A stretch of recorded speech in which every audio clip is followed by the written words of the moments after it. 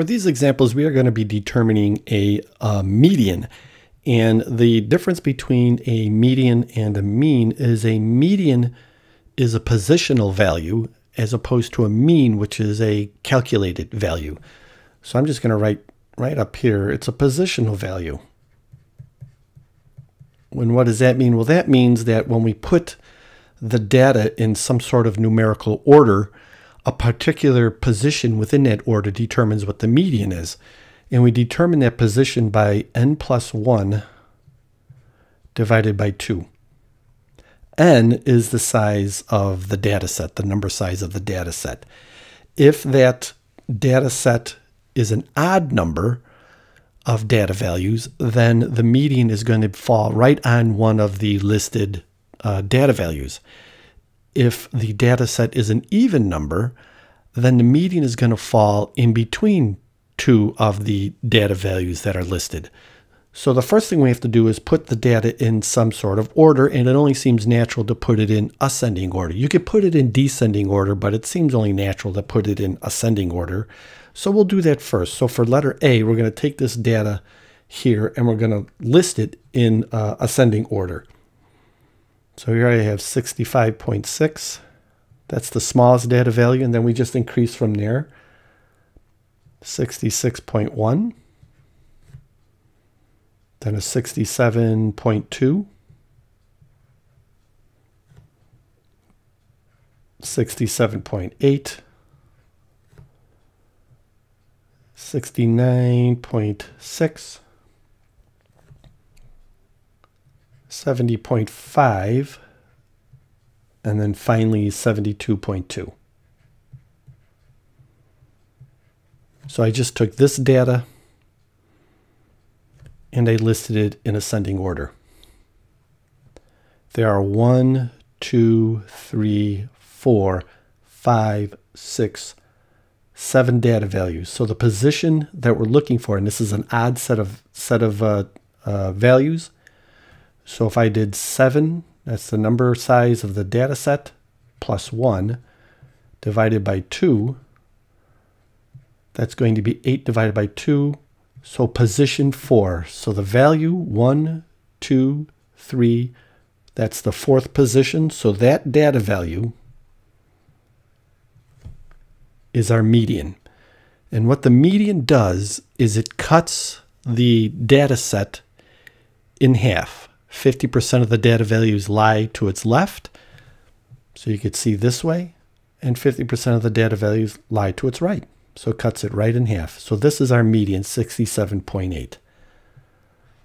We'll do the same for letter B here. We'll go ahead and we'll put this data in numerical order. So I have 131, 147, 169, 184, and all I'm doing is just going from the lowest, the smallest to the largest in numerical order. 209,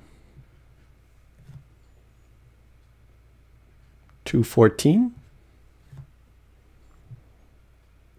233, and finally 257.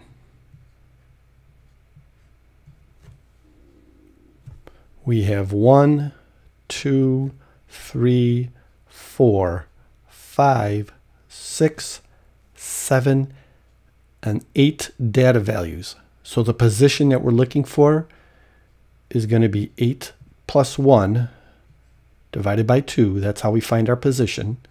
That's 9 divided by 2. That's 4.5.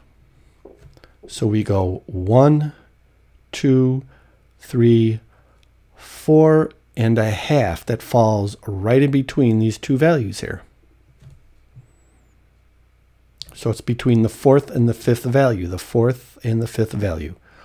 What is that? Well, all we have to do is add those two values together and then divide by 2. And that comes out to be 196.5. So the median value for this set of data is 196.5. And again, you can see that it cuts the data set right in half.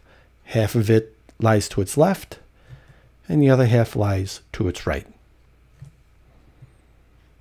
For this example, we have Mr. England is an avid golfer. The following frequency distribution is his golf scores for random season on par 3 holes. So here is our frequency distribution here. You can see he scored a 3.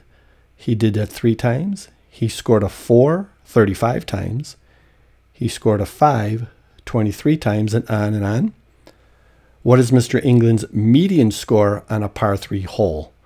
So if you recall from this was an earlier problem, except we were finding a mean. If you recall, we have 3, 35, 23, 12, 9, 6, and 2. There were 90 scores. We just tally up his frequency. It comes out to be 90. So the position that we're looking for is the 90 plus 1 divided by 2. That's 91 divided by 2. That's 45.5.